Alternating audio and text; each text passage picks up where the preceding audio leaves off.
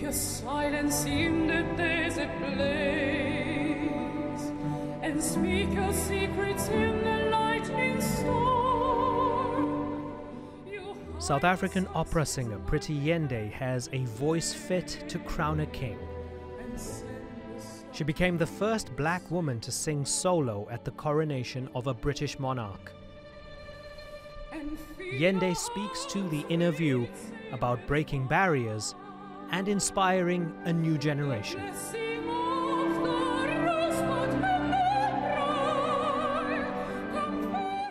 And that magnificent voice you heard at the coronation, South African soprano Pretty Yende joins us from Vienna on the InnerView.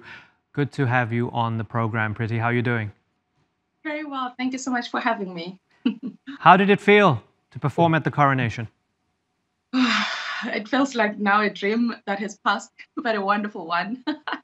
I was so happy to be part of this amazing day. How I felt at the beginning was quite cold because it was quite chilly in the abbey. But once I started singing and just taking in the experience, it started to be really one of the most incredible experiences of my life as a performer. From what I was able to gather, there was overwhelmingly positive reaction to your performance of Sacred Fire.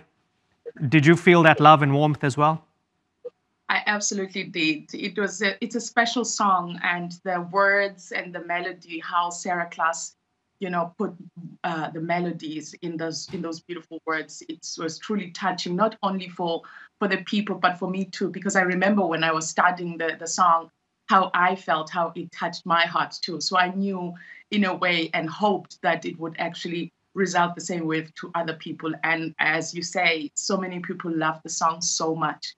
It also very warmly received after I performed it in the Abbey. Everybody clapped, which was really wonderful. Right. You're still young, but you've been around for a while. You've performed at the Metropolitan Opera in New York, the Royal Opera House in London, Paris Opera House, and so on. You've done a lot. You've done a lot of great performances, and you've won a lot of accolades and awards as well. How did it feel that a lot of people only just discovered you now because of the platform of Charles III's coronation?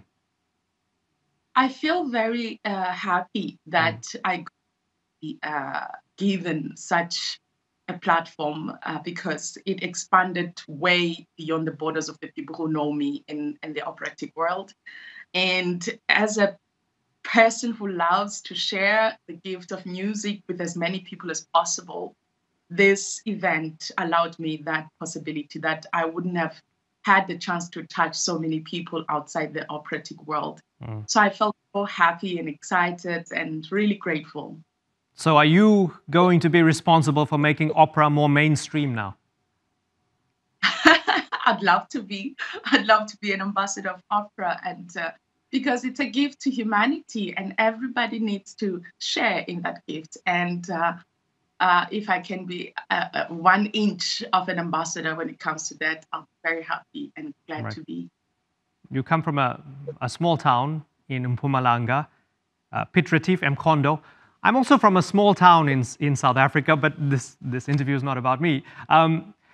Tell me about the journey. Tell me about the beginning and how Pretty Yende from Piet Retief got to the coronation of a king.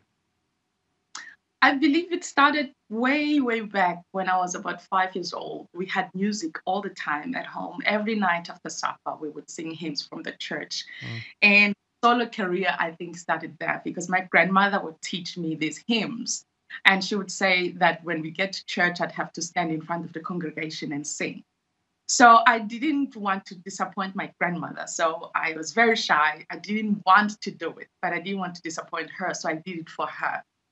And little did I know that that obedience would actually lead me to be where I am today, because those first steps into singing a solo in the church have led me to sing at the Westminster Abbey for the King of England. And so fast forward a few years later, I got introduced to opera. I was watching TV And I heard this music behind this ad, and that truly, those 10 seconds changed my life completely.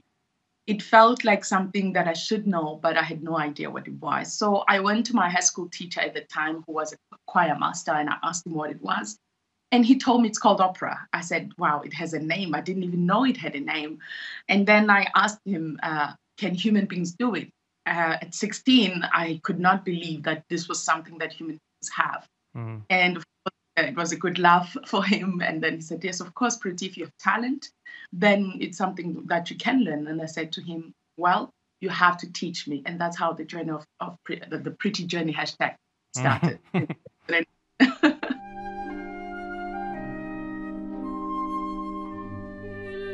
dolce suono mi colpi di sua voce. I think for a lot of people, for those of us who are not gifted, we see something that's utterly transcendent when we come across an immense talent. Even if it's Messi playing football and Messi does something wonderful, you feel this is something otherworldly, right? This is transcendent.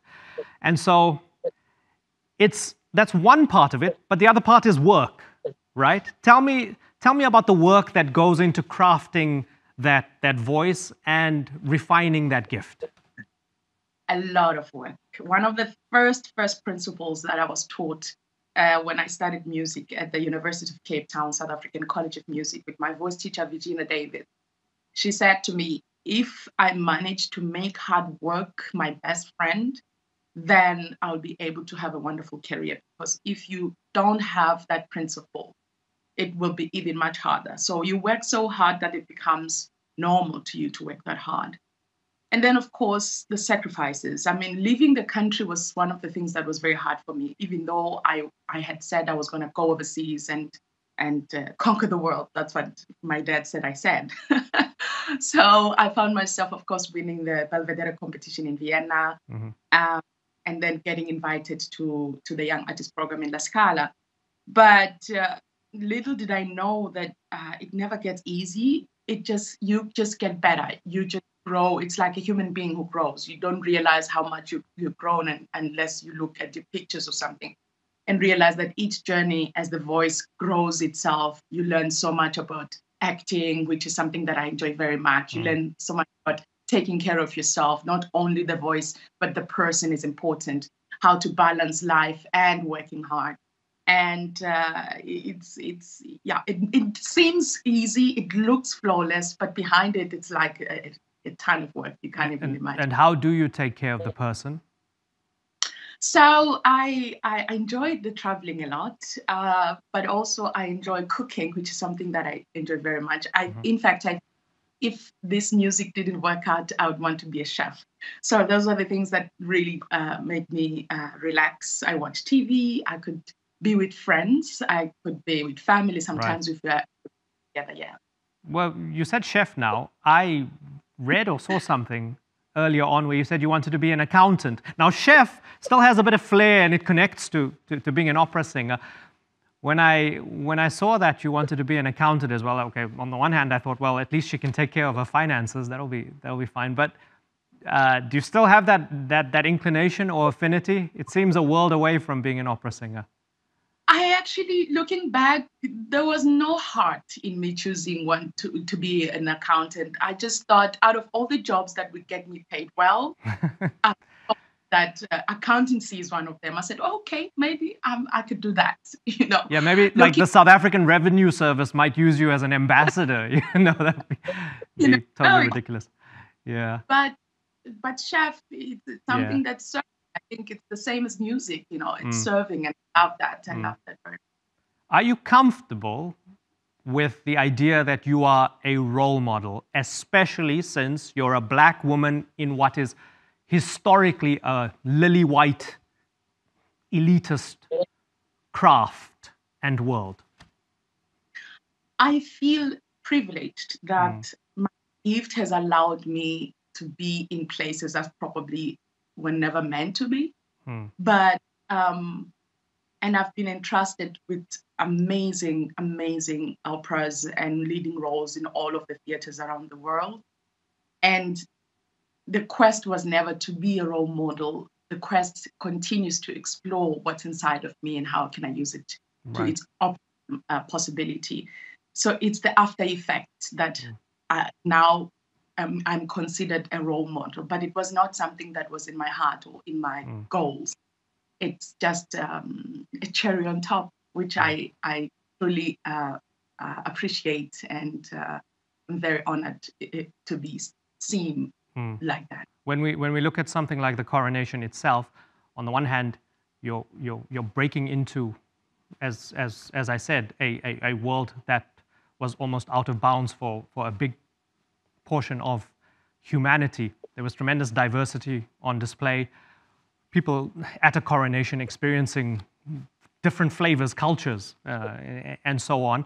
And that was celebrated. On the other hand, we're in an age where it's more normalized than ever for people, not only just in the UK, but in the former colonies and in the Commonwealth and stuff, to say, well, do we really need all these kings and queens? And do we really need all these epaulets and all of this tradition? People are questioning that. So you're in the middle of all of that. Is it something that makes you uncomfortable, where you just want to focus on the performance and the song? Or is it something that you embrace and you're willing to sort of navigate and wrestle with? As an artist, I can only stand on that ground where we have this amazing capability of uniting different kinds of people who come from all walks of life. And my gift is able to be a place of some sort of common ground, a plain ground where differences can be resolved or healing can happen. Joy is found there. Love is found there. Dreams are found there, where we can dream of from the present moving forward. So I cannot speak anyhow except being an artist. I cannot be a politician. I cannot, those channels I'm not equipped. But as an artist, I have no doubt that whenever I accept an invitation, it is because my gift is able to do what I cannot do.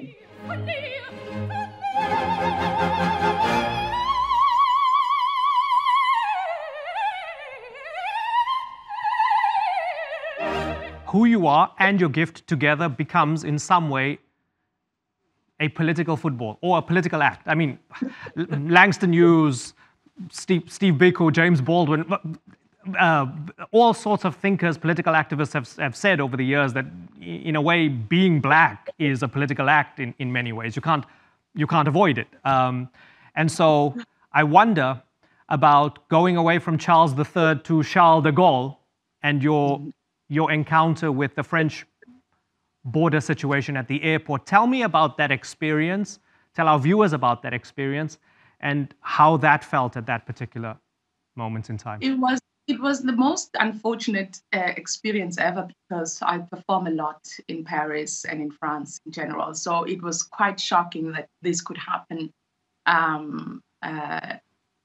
in one of the favorite cities that I always enjoy being in. In fact, it's very hard to talk about it, remembering how traumatic that experience was for me. I'm hoping that in due course I'll be able to say more about it. But all I know is that it was really an unfortunate situation, which I hope can never happen again. And I would not wish it could happen to someone else. Okay, so just to rewind a little bit and sort of restate the facts of what happened.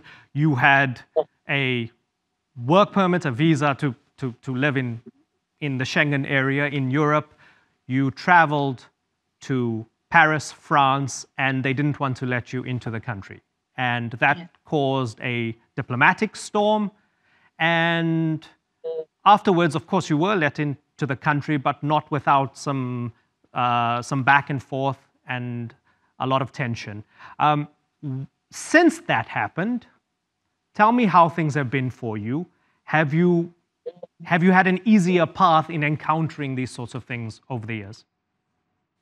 Well, I've always made sure, because I travel quite often, so I always make sure that I have everything I need to be able to move without any problems. So when that experience happened, I was reminded how it shouldn't have happened because I had what I needed to have in order to be able to enter the country. So it was just unfortunate. Did it make you cynical in any way, or did it make you second guess the, I guess, hospitality of your hosts, or wherever you're going? Did it add an extra layer of consciousness to you that this is something you have to negotiate and navigate in your world as a Black opera singer? No, it just made it more uncomfortable because I had what I had and it was legal. And it didn't make me think I should do more or double check. No, I always have any document or any place where I get to travel to. Tell me what happens now when you look forward in your career. What's next for Pretty Yende? You performed at the coronation of a monarch, and from here on in, what are your plans? Is to really enjoy this amazing experience as my growth has happened as far as people who are aware of Pretty Yende, and to continue the quest of using my gift on its optimum possibility. I have wonderful projects coming up and concerts and performances around the world in Hamburg, Paris. I've got some wonderful concerts. Also, I will be coming to London at the Royal Opera House to sing Rigoletto, which will be wonderful to do that in September. So quite a few projects already on the way. And I'm hoping that whoever was able to see me perform this time, maybe when they see me that I'm in their country or in their town, they would come to the concerts or performances that I'll be doing. Do you go back home to... well, firstly, is South Africa still home? Is Piet Retief Mkhondo still home? And do you go back home often? Yes, I do.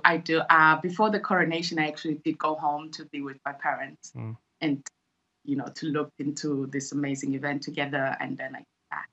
Do you feel like you have a responsibility to give back home?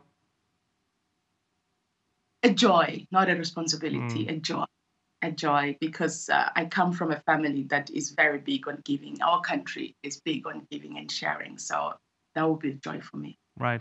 What is, if you had to reduce it to one thing, what is the one thing that people don't understand about the opera and performing in the opera?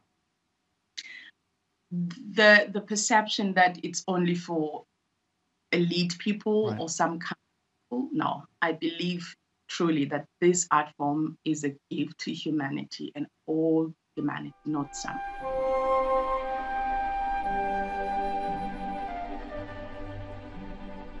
Un cielo mi serpeggia di sé.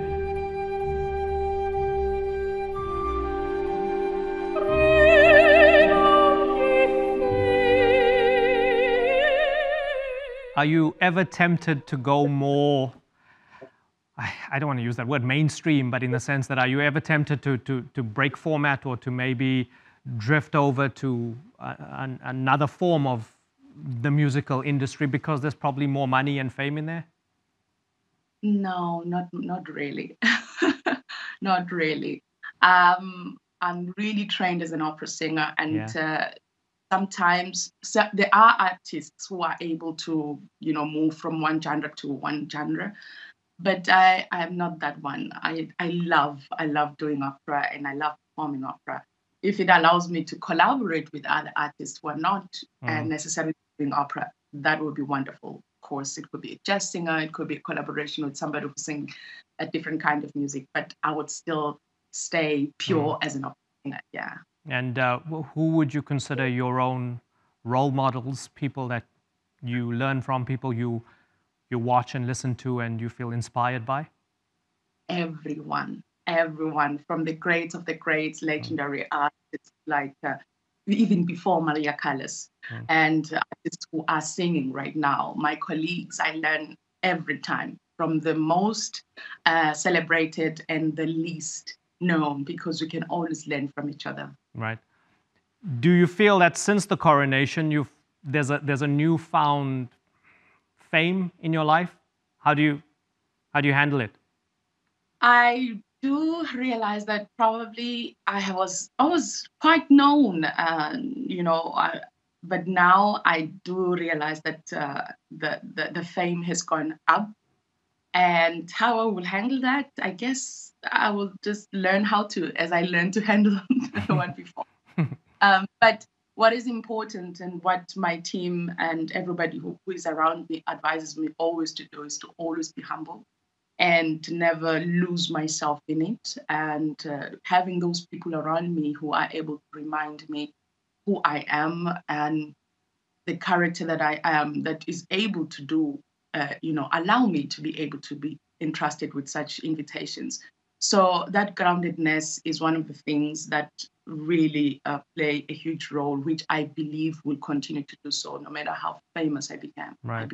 Something I always wonder about people with prodigious gifts, athletes, artists, singers. Do you have moments of self-doubt, nervousness, fear?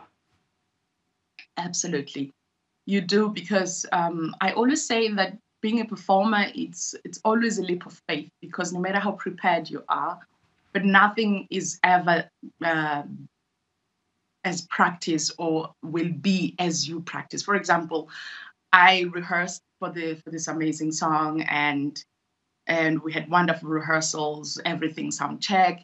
But on the day, I sat there an hour before, I went up to sing, and I got so cold. No matter how much I had warmed up my voice, but when I started singing, it felt so cold. So I was feeling, oh no, this is not happening. This is not how I had imagined it to be. So each performance is always a leap of faith. And so to navigate that newness, it does take a lot of faith. But you lean on the fact that you have prepared as best as you can, and that my gift will not abandon me or, fail me. And as I look at the performance, I say, it's interesting that how I felt, it's not how it looks. How did you feel on that day at Westminster Abbey? Did you feel that you nailed it, that it was a perfect performance? No, I didn't feel. No, I was like, oh no, I didn't do that well. That normally is like that. It didn't happen that way. So, but I'm being taught not to be hard on myself, because when I look back, I did the best I could at that moment. And also, it's not about me. But it is about you, really, I mean. No, in a sense that I am the instrument, so I can never truly know how it's like. You will hear it, the way you hear it is always a mystery to me. Right. So I need to accept, and be happy, because it was an amazing moment. In fact, when I look back a few days later, I was like, you did good.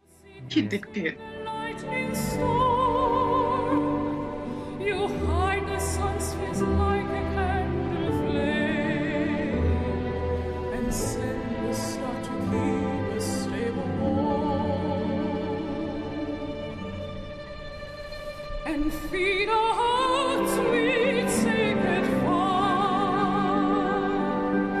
the blessing of the rosebud and the bride, comfort us. I mean, it was very moving and very powerful. You say you are the instrument. The instrument is a very pure, natural thing, in the sense that it's a human being with a voice. That's the one part of it. But then, given the context of where you're at and all eyes on you, not only does the instrument include the voice, but it includes an elaborate, amazing dress and makeup and lights and the audience and all of that. Does that ever affect you in any way, or is it wholeheartedly embraced by you? It's very important to me. I have always known, when I started singing, I would always tell my mom, I need a red dress. I need a yellow dress. The color of the day for the performance, I always know, because before I even start to sing, the visual has melody on its own. So when I had this amazing collaboration with Stéphane Laurent to make this amazing gown, I knew that it's a morning service. It's in the church.